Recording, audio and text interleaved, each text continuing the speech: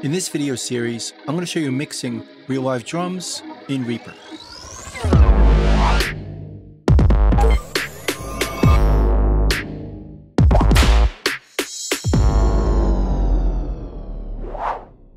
As I said in the intro, we're going to be mixing or processing some real-life drums in Reaper. But to be honest, they're not going to be real live drums. They just sound like it using real samples. So we're going to be using some drum software. And there's two reasons for this. The first one is if we used some drums I recorded, you're not going to have the raw tracks to work with on your own. And also, at the end of this video, I can give you the effects chain we used so you can get the same sounds we create in this video to use for yourself. So the drum software we're going to use is the Steven Slate free drum software right here. So you can get it very easily to duplicate what we're doing right over here. And I'm using the Deluxe 2 Free Hugo kit. But what I did, if we go to the Mix tab, I sent the drums individually out to separate outputs. As we can see, right over here, we have kick, snare, each tom separated, and the overheads and the rooms. This way, we could treat each drum separately to get exactly the sound we want. Let's see what it sounds like right now with no processing at all. Just each drum separated. And also, we have some bass, guitars, and a vocal going along with the track, so you can hear the drums in context.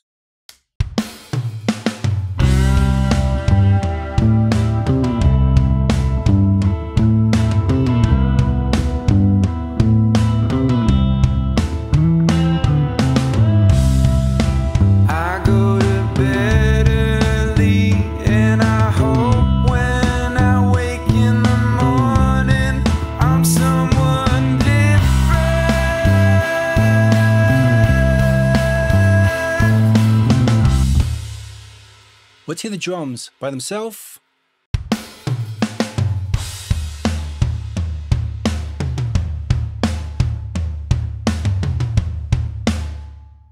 While they sound pretty good from the start, I think we could improve this dramatically. Let's start with the kick. We'll solo it and hear what it sounds like at first.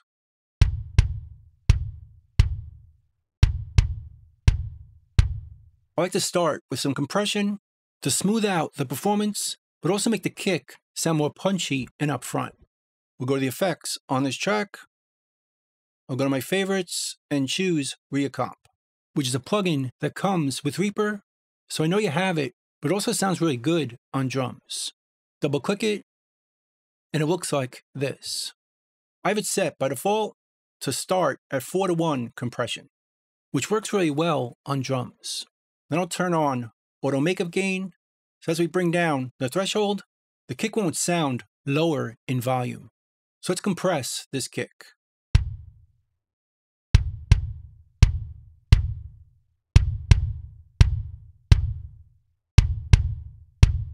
And we can see right over here how much gain reduction or compression we're adding. And besides setting it to 4:1, we could also adjust the attack. It'll compress, removing the transients a bit more or less. But I tend to leave this at the default, at least for drums, and the same for the release. We can make it quicker or slower, and it'll react a bit slower. But again, for drums, the default seems to work. So just bring down the threshold. Before,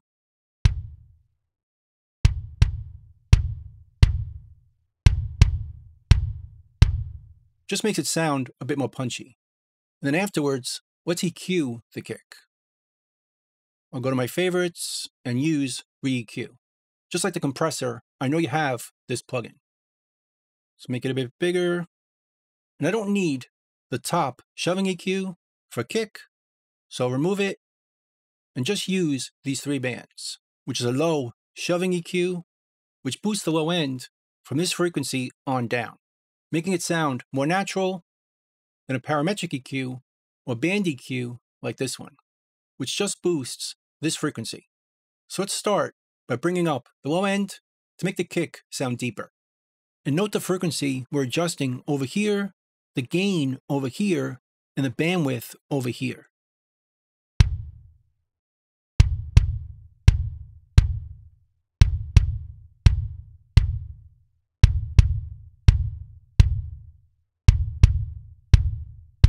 Double click it to hear it before and after.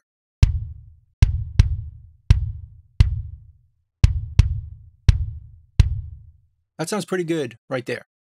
Then we can bring up the top end to give the kick more click or attack. And if we bring it up, notice how wide this EQ is. That's the bandwidth. We can adjust that by holding down the shift key and making it thinner or more narrow or more broad. Let's go about here and bring up the upper mids, which is the top end of a kick.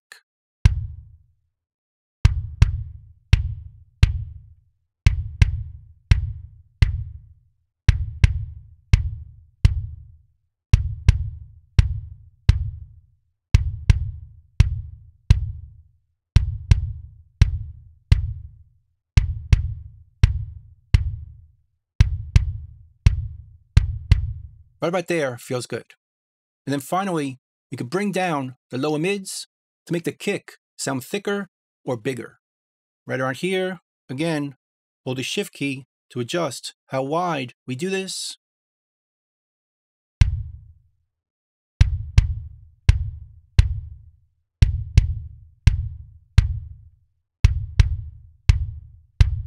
Notice how much deeper that sounds before.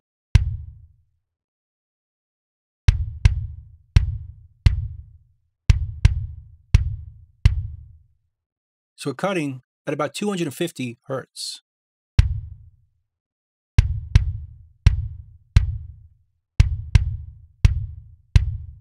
Before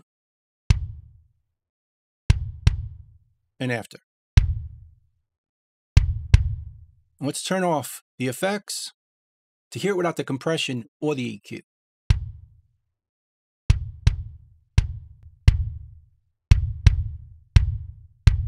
And let's hear it with the other drums.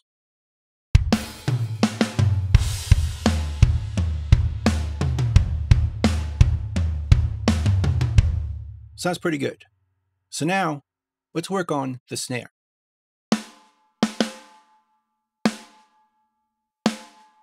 Again, we'll start with the compressor to control the volume, but also make the snare sound more upfront. At 4:1, auto makeup gain. Let's bring down the output a bit so don't overload the channel. And bring down the threshold.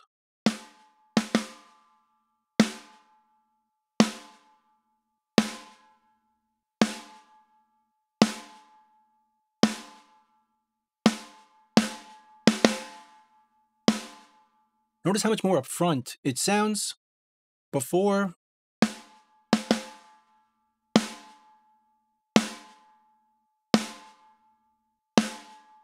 Really makes the snare sound bigger. And again, we could adjust the attack or release, but typically for drums, the default sounds pretty good. And let's add an EQ as well. Now for the snare, I tend to work on the low mids, the high mids, and the highs. So we don't need the low shelving. So remove this band, let's make it a little bigger. And let's start on the upper mids, which will bring out the attack or the crack of the snare.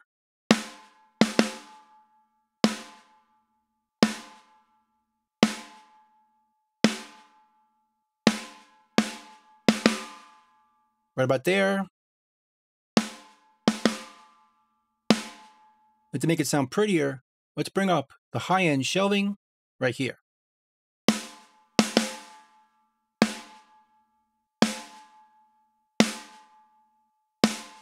Notice how much prettier it sounds, because the high-end shelving EQ boosts the frequency all the way up, creating a more natural sound.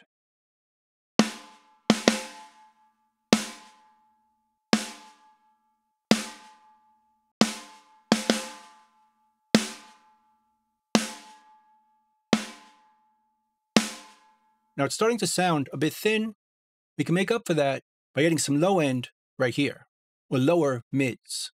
Make it a bit thinner.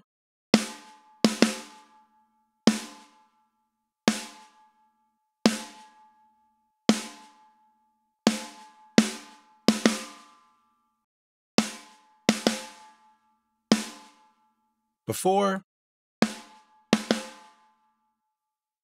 Let's hear it before the compressor and EQ. Sounds very weak. After, with the kick,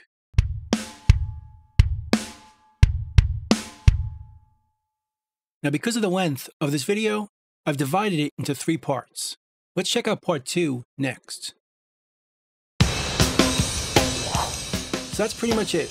That's mixing real live drums in Reaper. Hope you learned something, hope you could use it, and I'll see you next time. Thanks.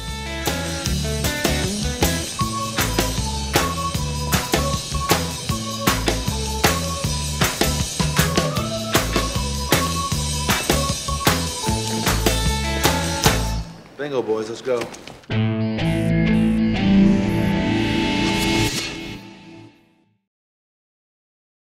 Bye.